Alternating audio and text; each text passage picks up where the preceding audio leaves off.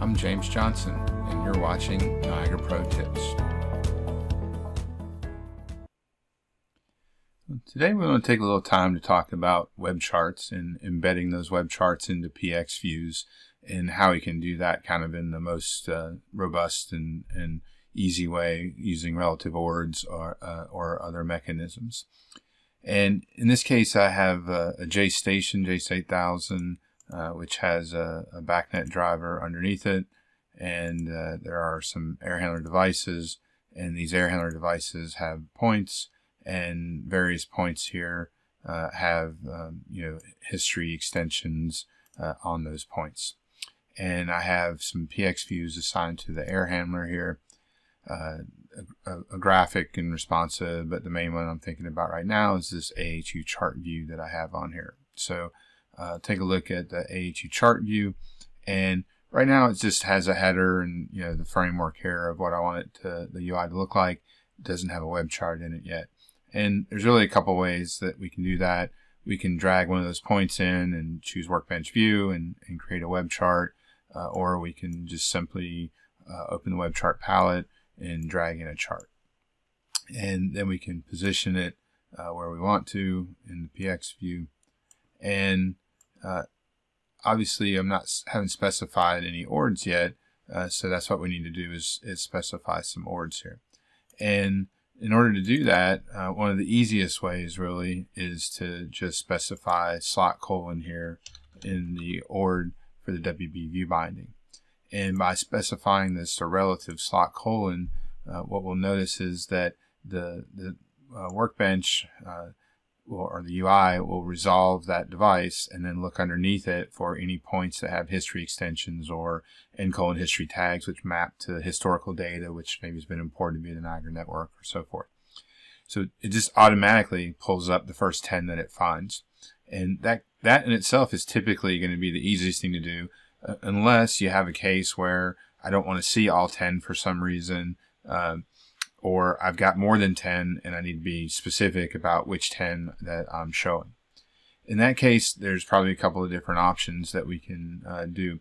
One of those is to go in and instead of just using a relative slot colon view binding, we could do something like slot colon point / room temp.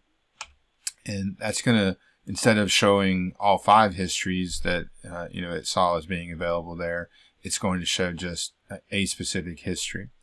And we can add multiple WB view bindings here. So instead of just having that one, we can click on the add binding, select the workbench WB view binding here, and then we'll get another ord property here that we can configure using something like slot colon points / room CO2 is another one that should be there.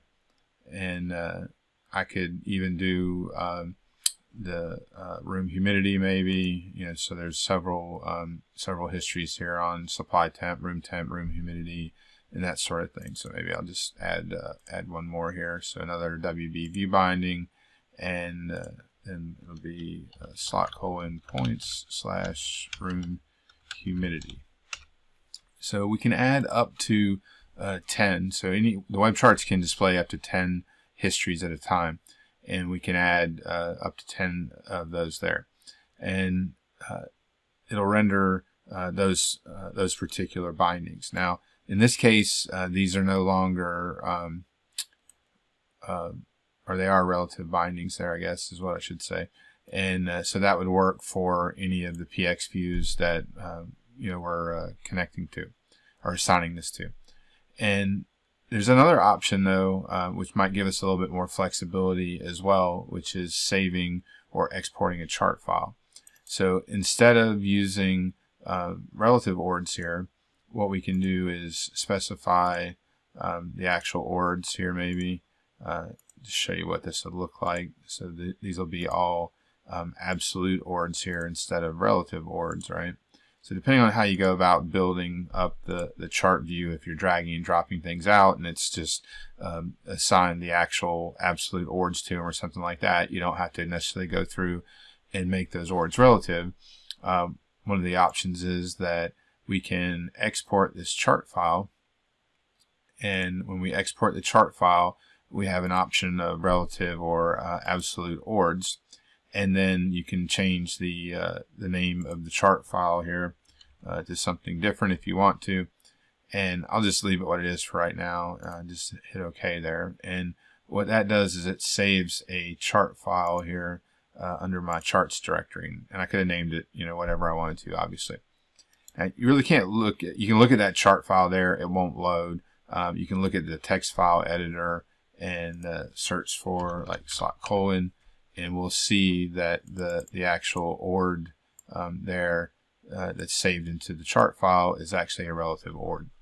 So what that allows me to do is in my chart view here, and I can drag in this chart, this saved chart file in, and then use the workbench view and choose chart, and that'll embed that saved chart file into my PX view, and it will resolve those relative ords to match up to whatever device that PX view is assigned to.